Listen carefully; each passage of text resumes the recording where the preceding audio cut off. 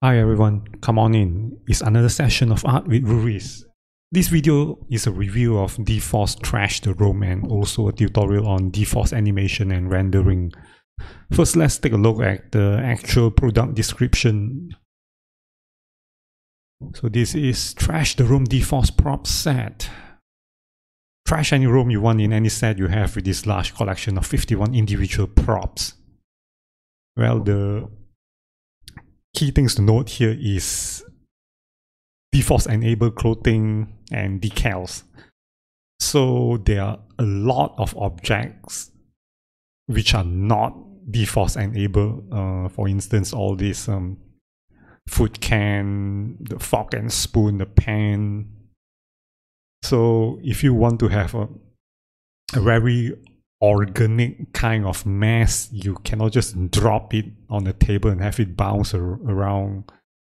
You have to manually hand pose each of it one by one.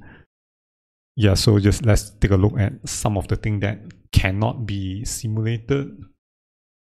So it's the box, this is the trash bag, a pizza box, Chinese food, piece of paper. There's a stain over here. Let me turn it around. Doing that.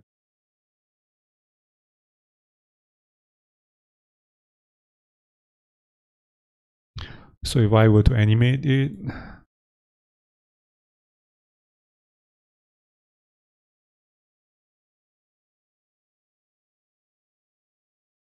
so all these things won't drop except a piece of the stains. So my conclusion is this set is nothing extraordinary. We are still a long way to go from having the ability of, say, packing all this garbage into a large can and then spilling it out from a bigger container without having all these objects exploding, because it is very easy for it to collide with each other, and even a 1 pixel intersection will cause it to explode. So anyway, I make the best of what is available here just to make a quick scene. I call it cloudy with a chance of pans.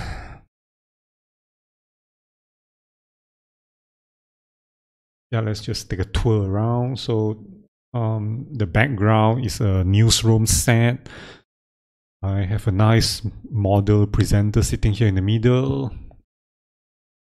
2 clothing items floating in the air, and 1 more shirt that is suspended on a 2D plane over here.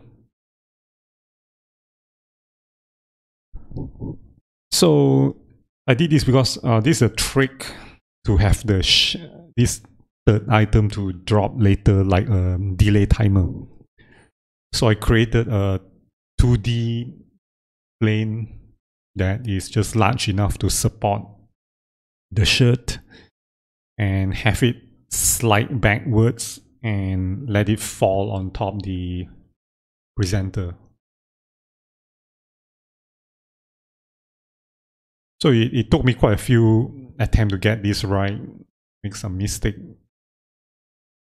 that can cause some explosion. Let's take a quick look at something I recorded earlier. Hey guys, I'm just showing you some of the dForce attempt that you see that more delayed manner, okay, but so as you can see that it just go crazy in like less than 5 frames. So you can see that over here. I'm going to zoom in a bit. Los imbéciles que salen a Only golpear a la this thing gente en la don't go calle yellow straight away. son unos gángsters que tienen la protección de la policía, y si la gente... Experiment 2. Okay, so for experiment number 2, well, I have a bit more success than earlier. The plane that I used this time is not changing. You should land on it. Yeah, this thing looks a bit weird because there's a null object here. Boom. Alright. Okay, there you go. Fly, fly, fly. Let's take a closer look. Guys, we also Yeah, saw a lot it of water. kind of already hit the null and the I'm trying other to shirt. figure out what Yeah, it would have covered the face nicely, but Hong Kong. boom. Wait a Explosion. second. I wanna make sure. Okay, I'm going to try one more time without the null object and see how it works. Either that or I just remove the second shirt. Okay, Yeah, guys, sorry. This is end Hong of Kong second station. experiment. So anyway, these are just some example of the failed attempts to animate it.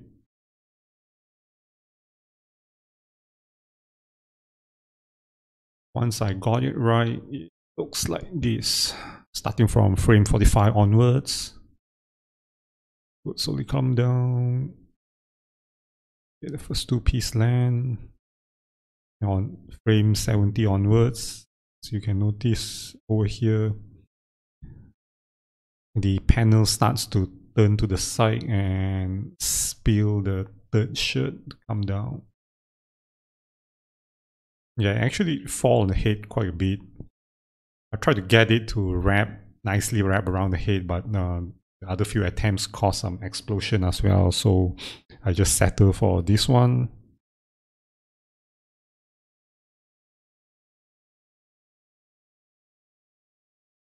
Let's take a look at the completed render, which I rendered around from frame 45 to around 140, 150.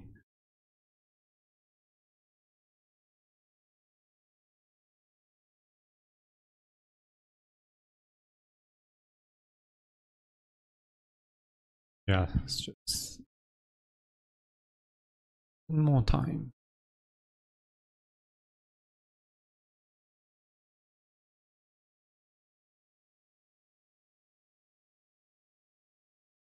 So that's it.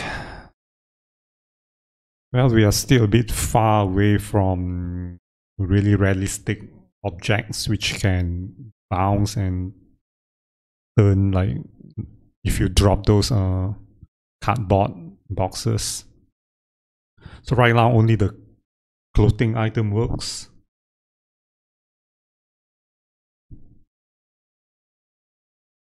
As part of this series, I have created two more partial video. One is to describe the exact setting to get the render, and the other is to explain how I modified the background from this default LED screen background to a customized one. So anyway, I hope this is entertaining, and thanks for subscribing. Yeah, I will see you around.